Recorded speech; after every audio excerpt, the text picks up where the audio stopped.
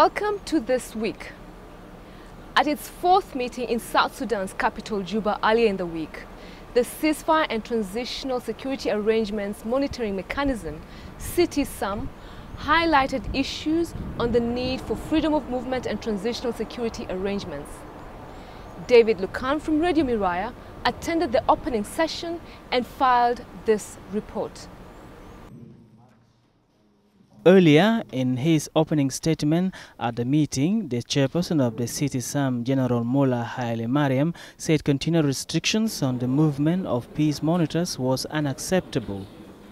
General Haile Mariam said the situation in South Sudan remains volatile and the restrictions are posing a big challenge for the monitoring verification teams, MVTs, to carry out their work. The MVTs are still requested by parties to get a permission letter from their respective highest level authorities on a case-by-case basis, which hinders the access of MVT and delays the process of investigation. The continuation of hindrance of access for MVTs is unacceptable and must stop immediately.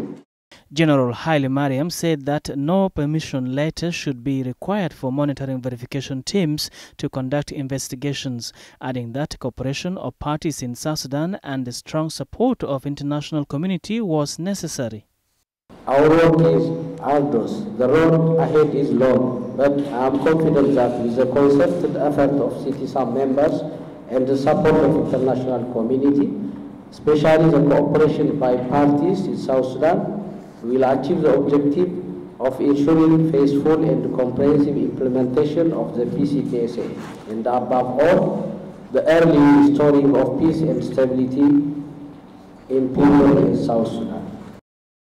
Briefing media after the CTSAMM meeting, Communications Officer Ruth Finney said ceasefire monitors have forwarded a report of 5 violations committed by both the government and forces of the SPLM in opposition to the Joint Monitoring and Evaluation Commission for investigation.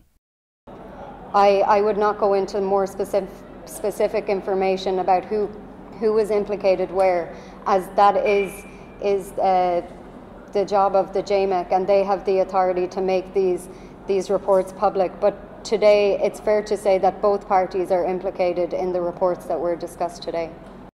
The Ceasefire and Transitional Security Arrangements Monitoring Mechanism, CTSAMM, is responsible for monitoring compliance and reporting directly to the Joint Monitoring and Evaluation Commission, JMEC, on the progress of the implementation of the permanent ceasefire and transitional security arrangements.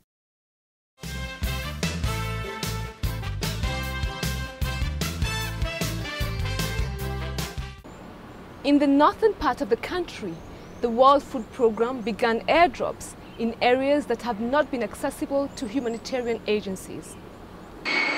Airdrops of vegetable oil and other food supplies on Ganiel, a place that has for months been inaccessible to humanitarian agencies, were dropped by aircraft, a means that has proved quite expensive over time for the World Food Programme. Regardless, the United Nations Food Agency has recently been able to provide food and nutritional assistance to more than 90,000 people in Ganiel area. Most of the people in Ganiel fled from fighting in other parts of South Unity states like Lear, Koch and Mayendiet, and have in the past 2 years sought refuge in Ganiel. We the women have been suffering since the fighting erupted in the country. We have been separated from our husbands. Some of them have been killed while defending our community. We have lost our livestock and belongings. We had nothing until you began to bring us food. It is estimated that 2.8 million people in South Sudan, nearly 25% of the country's population, have remained in urgent need of food assistance between January and March, which is the period just before the lean season. This is 84% higher than the same period last year, and due to the combined effects of more than 2 years of fighting, a collapsing economy, high food prices, and erratic rainfall. We have about 10 to 15 of our field teams out in the field doing mobile operations in areas, including in these areas in Unity where there has been concerned that certain people are facing catastrophic food insecurity conditions. And we're really managing to get the mobile teams into those places at the moment. And if we can sustain and increase this access, there's every chance that we'll be able to prevent a famine in South Sudan as the lean season approaches. As the food drops continue, the World Food Programme remains concerned that increasing tensions and violence may lead to deepening humanitarian needs in part of the country that were not directly affected by fighting in the past 2 years, including Western Equatoria, Western Bahr el Ghazal, and Greater Peebo. Recent outbreaks of fighting have occurred in areas along major routes used by WFP to transport food to the rest of the country, and this may delay WFP's annual exercise to pre-position stocks in places that become impassable during the rainy season.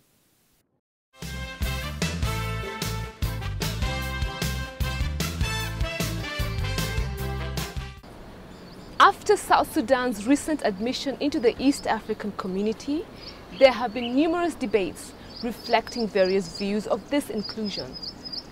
A debate on Radio Mirai's Democracy in Action program highlights some of the views that have been had across the nation. Did South Sudan meet the requirements for it to be a member of EAC? Of course, we have been admitted, but not easily. We have had 6 months of negotiations, or even more. And of course, since we applied 2011, we have been preparing ourselves for accession to the East African community. So it has not been easy. It has been tough, actually, but we managed. Of course, we met all the criteria. I mean, the conditions that were that they wanted us to fulfill, and that is, of course, definitely, naturally, we are neighbors to one of the. I mean, to 2 or 3 of the countries that are partners in the EAC. That's one condition. Plus the fact that we have negotiated our way through, we were not allowed in simply because we are brothers and sisters. So the 6 months of negotiations have actually qualified us to enter into the EAC. Yes, Honorable. He's talking about in terms of geographical proximity, which is one of the conditions to be a member of EAC. But what about the other conditions, like, for instance, microeconomics policies, infrastructures, and others? The other requirement which is needed is also the economic viability of the country that is now going to join this this community, and also the when we talk about economic viability, we see when we are joining the East Africa community, it's about the trades. So when you are going to join, what do you have to present to this community, say that you become part of that community, and then also your productions will be acceptable to this. But it seems that South Sudan does not have all this, but I don't know what criteria that was used to admit the South Sudan. Though we have a lot of challenges, we are a landlocked country, and we have also dependence on one oil or one source of revenue. So we are a consuming country more than a producing country. So we are going to import things from outside. Thank you for saving my life. This appreciation message from South Sudan's National Blood Bank goes out to 96 peacekeepers who donated 96 pints of blood this week. As part of a national blood donation campaign, 96 peacekeepers donated 96 pints of blood in a voluntary drive organized by the National Ministry of Health with support from the World Health Organization. The blood from both male and female peacekeepers is expected to help boost supplies at the country's National Blood Bank, which is run by the country's Ministry of Health. We're doing this for the community and the citizens out there, for the people who are in need, especially the children and the mothers who are in need of blood, and then the people who are getting in a vehicle accident and so. Donating blood continues to be encouraged among South Sudanese and foreigners alike during blood donation campaigns, as blood can help save the lives of those in need. it is part of the working together with the local authorities that belongs to the health facility here in South Sudan. And on the same time, we are actually trying to motivate our peacekeepers to contribute with their blood, literally, to help the South Sudanese. Those donating blood walk in and get registered while being asked a series of questions to ascertain that they qualify to donate blood. For regular blood donors, they must take at least 3 months between blood donations. Among other requirements, those donating blood must also be free from diseases and must also weigh more than 50 kilograms with normal hemoglobin levels. Donated blood is screened regardless to ascertain its purity. It is a selfless service. We give blood to the needed people, and there is no harm to the people who are giving blood. So it is a selfless service, and it doesn't make any compromise in our health. So yeah, we came here to give blood so that the needy people, like who are dying of shock, of loss of blood, even for pregnant people, even lots of people require blood. There is a lot of challenge that we face, especially from the citizen, like a cultural belief. Some of the citizens will tell us that I cannot donate blood because I have no food to eat. And some will say, I cannot give my blood, I will die. And these are all false. I need them to know that if you give blood to help the other person, it will be really great, because in your body you have 6 liters, and if you give only 0.5, that will save another life. And our job is to collect the blood and save other people's lives. With people being encouraged to donate freely and as often as possible, it is hoped that various needs across the country will continue to be fulfilled. The response is really big. And let's hope. Our goal was to collect about 140 again, but we are just doing it for 1 day. So let's hope that we collect about 100 or 90. And as the day ends on every blood donation campaign exercise, and with the team from the National Blood Bank going home fulfilled, it is hoped that every pint of blood collected will add towards ensuring that an adequate and reliable supply of safe blood is accessible to health institutions countrywide. It is also hoped that masses will rally into various centers across the nation to donate the much needed blood.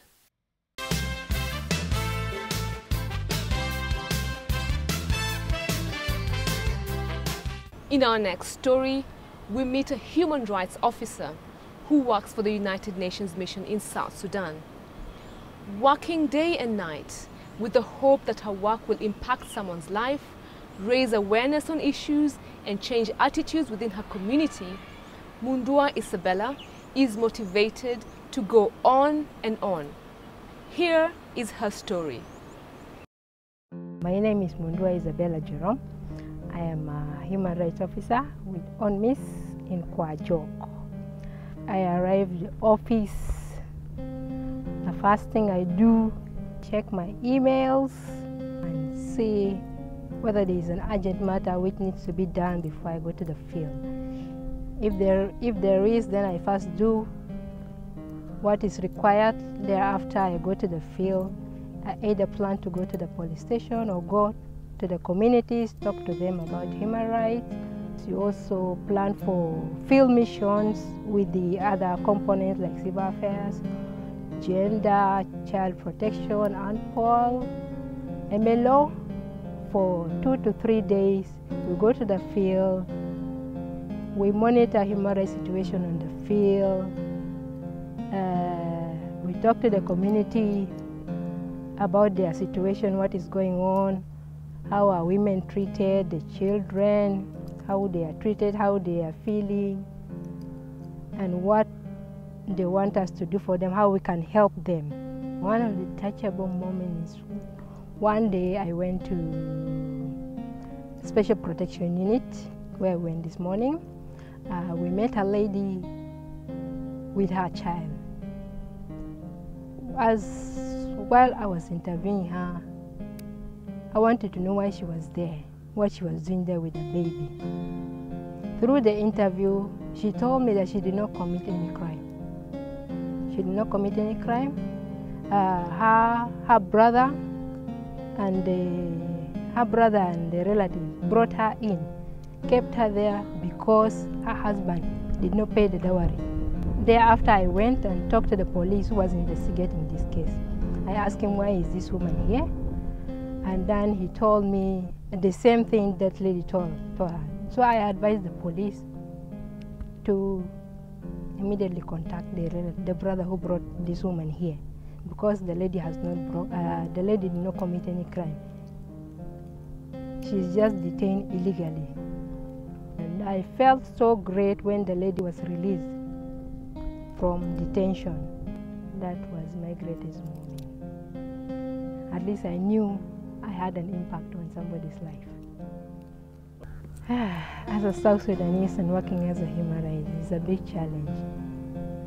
Like in the field, people don't like.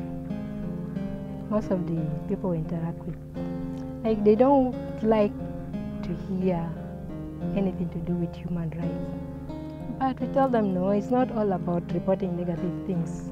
We are just trying to work together. We are trying to work together to see how we can improve from this situation to a better situation, to change the attitude of the community. We need to educate them about the right of women to education, right of women to participate in the public life, be it in politics, be it economic, socio-economic or cultural life. By doing that, by raising awareness, South Sudan will become the South Sudan we want, like peace-loving country with peace-loving people. We shouldn't lose hope with what is happening today.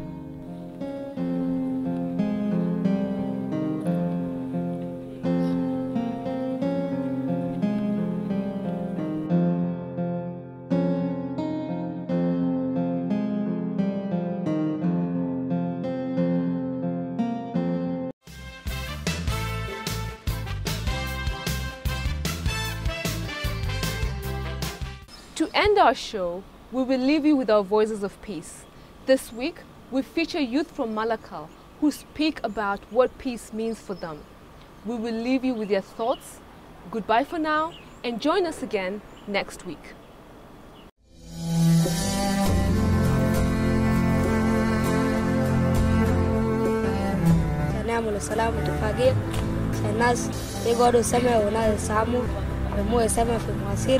وكمان يزرعوا المزارع والشغل اللي وقفوا. عندنا نكون عندنا مستقبل لجنوب السودان ده كله.